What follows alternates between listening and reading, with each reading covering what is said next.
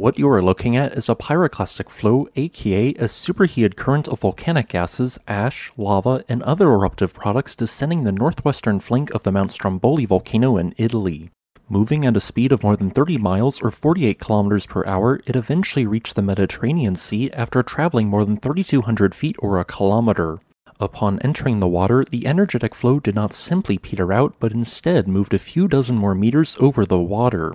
While this was occurring, part of the pyroclastic flow entered the water, thus displacing it, and through this interaction generated a small-scale tsunami. This tsunami would then go on to crash against the island's shoreline, perhaps at one point reaching a very modest height of 12 inches or 30 centimeters.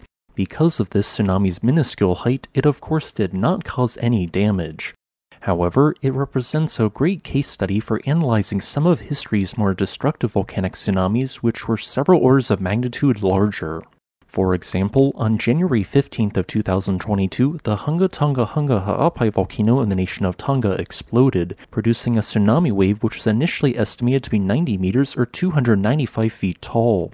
These tsunami waves were generated through a combination of factors such as the blast wave itself, but recent research suggests the main wave was generated by pyroclastic flows. Although pyroclastic flows are gas-rich, it is best to imagine them as superheated landslides in the context of displacement. Thus, when entering the water at high speeds, they can create significant displacement, especially since during some major explosive volcanic eruptions, the volume of pyroclastic flows can exceed more than a cubic kilometer in volume.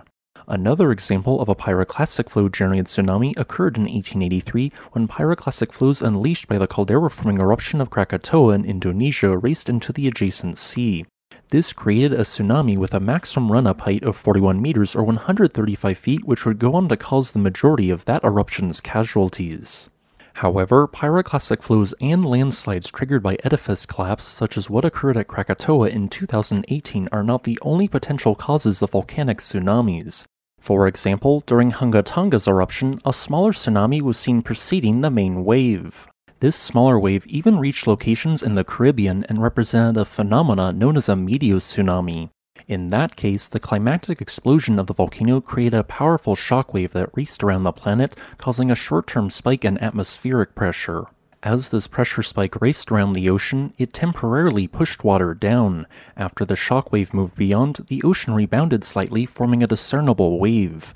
While explosions above water can generate tsunamis, ones below the surface at submarine volcanoes can be equally destructive.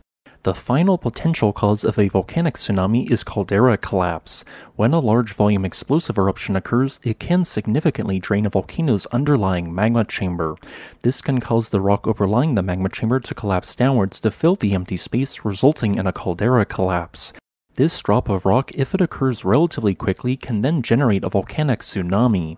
As a final note, the Stromboli volcano has generated at least 2 notable tsunamis in the last 1,000 years, which were several orders of magnitude larger than what was witnessed on October 12th.